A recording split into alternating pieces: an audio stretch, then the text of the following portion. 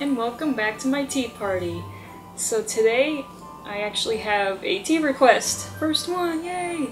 So this is from a fellow Lolita and YouTuber, Lolita Plus Geek. And she requested the very popular, as I've been told, Harney and Sons Paris Blend.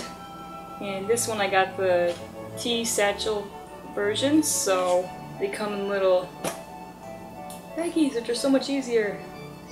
Much easier than the loose tea blends, that's for sure, when it comes to steeping. So I do appreciate having the bags. So let's take a look at the tin. It's very gorgeous, as usual. They always do a good job on their tins.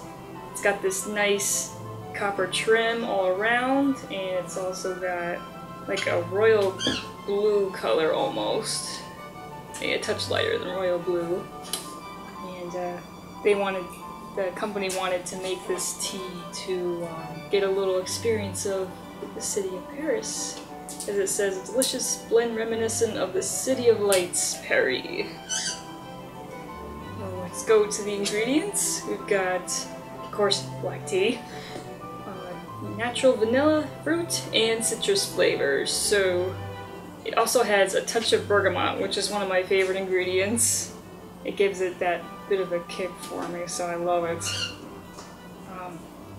I also want to point out that as I was drinking black teas in the past, I noticed that a lot of them for full strength want 5 minutes of steeping time, but I find for my personal taste that 3 minutes is just enough for me because I don't like mine as strong.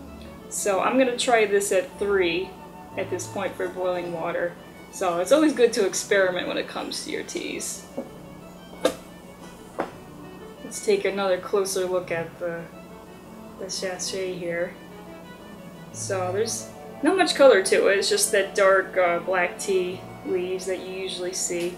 And already I'm getting that kick of the bergamot oil in here. It's so nice. It does have like a lot of citrus notes in it, and I don't really smell a lot of like really deep black tea. So let's give this a go.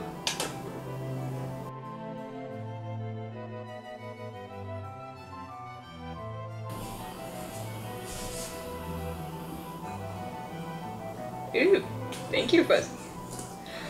Not now. So, let's get to reviewing the tea. So, let's see the color. I'm getting a pretty dark color. I'm kind of surprised. Even though I did look at the tea bag and see it was a dark color, so that's fine. I was expecting an amber cup for some reason. I don't know. But it has like a tint of red to it. Try to get a bit of aroma here. Alright, my favorite bergamot standing out. I love it. I love it. Oh man. Yeah, I'm picking up that vanilla. And I don't know what other fruits. I wish I knew what other fruits they put in it from the ingredients. I always kind of don't like the vagueness that say we just put fruit in it. So there, it's some citrus fruit. So deal with it. Now let's taste.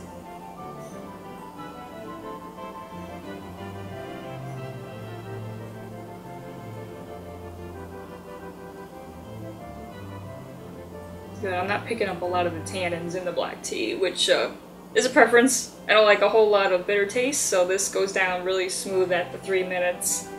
Just a note, but if you lovelies want something a bit stronger, I will go for the full 5 minutes for sure.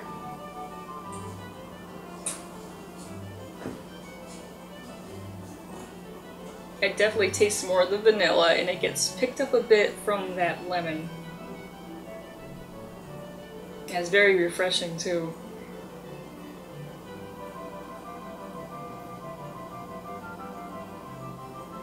Just that punch of citrus flavor. Yeah, definitely is very refreshing. I love it.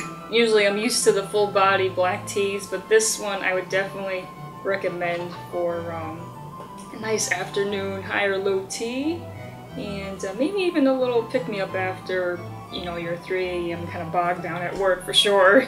because he does have a little bit of a kick, but it's not too bad. I definitely recommend this to all you Harney and Sons fans out there. So, on a scale for the cookie meter, I would definitely give that a 5 out of 5 frosted cookies. This is definitely an A+ grade right here. And so, my lovelies, till next time.